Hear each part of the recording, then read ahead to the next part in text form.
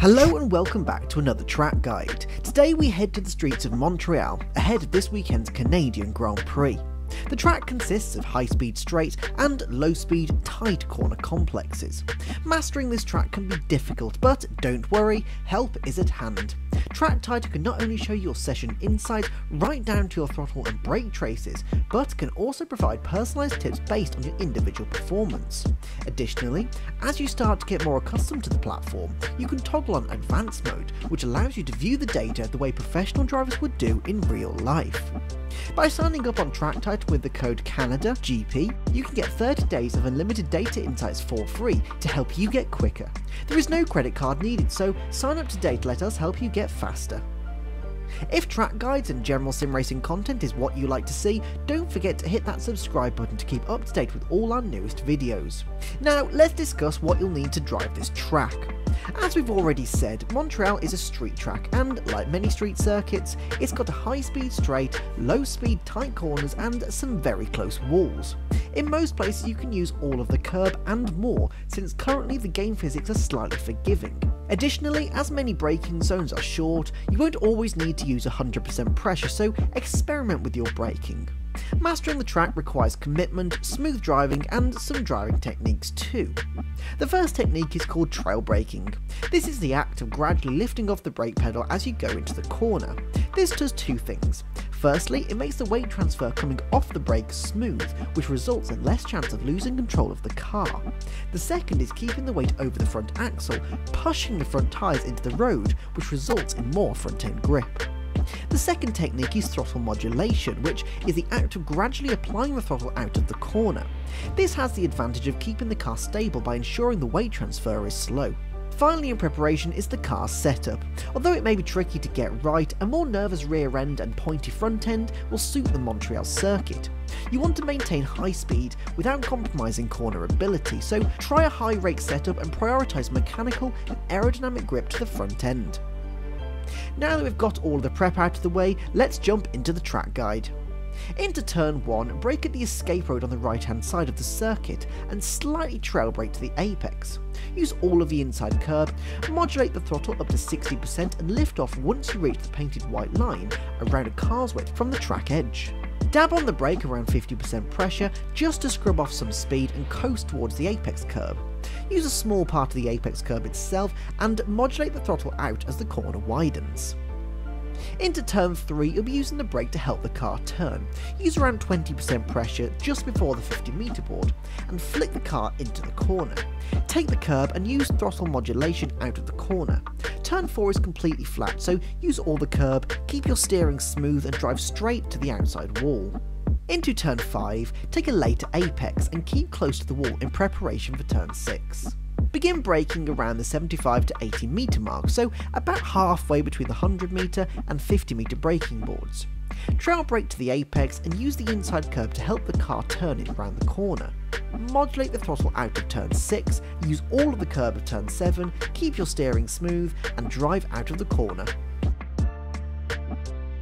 Turn 8 is tricky to get right, as many people get the braking wrong or end up running wide and invalidating their lap. The apex is sharp, so you'll need to straighten out the corner as much as possible. You'll also be using the brakes to help rotate the car into the corner, so brake under the bridge and quickly lift off at the 50-meter braking board. The lift off is what will help the car rotate, so turn in at the 50-meter braking board too. Begin accelerating shortly before the apex and use all of the curb to get a good run towards the left-hander of turn 9. Use all of the apex and drive right out to the wall. Hold the track edge through the left kink ahead of turn 10, begin braking at the 100-meter board and heavily trail brake to the apex. Avoid using the inside curb and use throttle modulation on exit to prevent the wheels from spinning. Into the final chicane, the two common mistakes are track limits and of course the wall of champions. Brake around the 60-meter mark, so shortly before the 50-meter braking board, and quickly trail brake to the apex. Quickly change down to 6th gear and use all of the curb, taking care not to cut it too fine and invalidate your lap, or compromise your run onto the straight by not cutting it enough. You should be back to 100% throttle before the apex of turn 14, so use the curb, lift a touch to help the car turn and run right out to the wall. Be careful obviously not to hit it. Then it's just a simple case of drive to the line to complete the lap. Now, as we've mentioned, this is a very tricky track to get right, and there are many instances of drivers making mistakes, so using Track Titan you can see every mistake you're making, but additionally you're also given tips on how you can improve. Here we can see into the turn 10 hairpin, I was too early on the brakes and shifted down too many gears as well. I prioritised the late apex, which is good in theory, but because the exit of turn 10 is very wide, I didn't carry enough speed into the corner to warrant a late apex. Sure enough, if we look at the quick tips, I'm being told I braked too early, lost time in the middle of the corner, shifted down too far and came on the throttle too early compared to the reference lap. So it looks like I've got some work to do. Don't forget to sign up with the code CanadaGP for 30 days of unlimited free data insights using Track Titan. Now let's put everything together into a hot lap driven by a professional esports driver. The lap time in question is a 1 minute 6.839.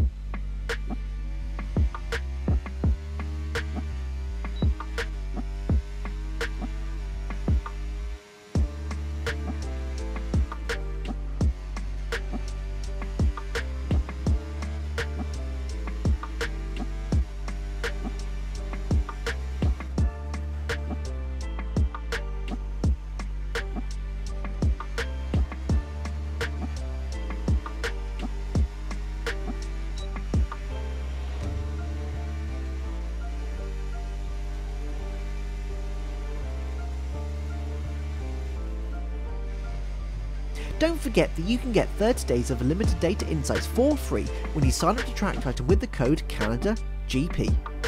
So with free data insights and all the details of mastering the circuit now laid out for you, we hope to see your name on the Track Titan leaderboard soon.